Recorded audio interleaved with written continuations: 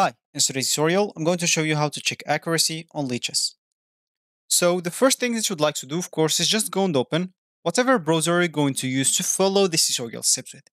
Here in my case, I'm actually using Brave, but of course in your case, you can use any other browser, could be possibly working for you in your PC, or whatever you're working with. Could be Google Chrome, could be Microsoft Edge, Firefox, Opera, or any other browser, even Internet Explorer if it's working for you. Once you open your browser, simply go to this URL section and type lichess.org and hit the enter button. That should take you to this page, which is going to be the home screen or the main screen of lichess.org.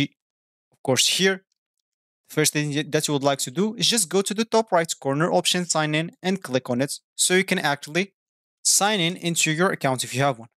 If you don't have an account, make sure to go and click on register so you can actually create an account in here.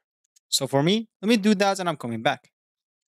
So once you logged in or sign in or even create an account, you'll find yourself with this home screen or this main screen on the list on the lichess.org website. And of course, you'll find your username here at the top right corner.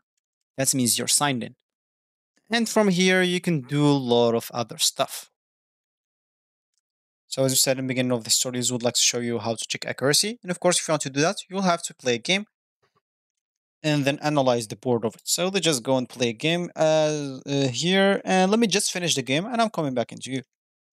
Now, once I finish my game, simply I'll have to go and click on analysis board here on the right options.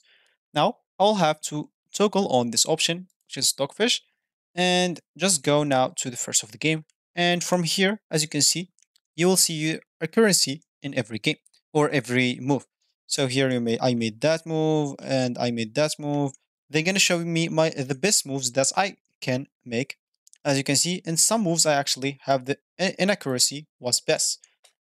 Because like I've made some mistakes as an example. Let's say keep going here.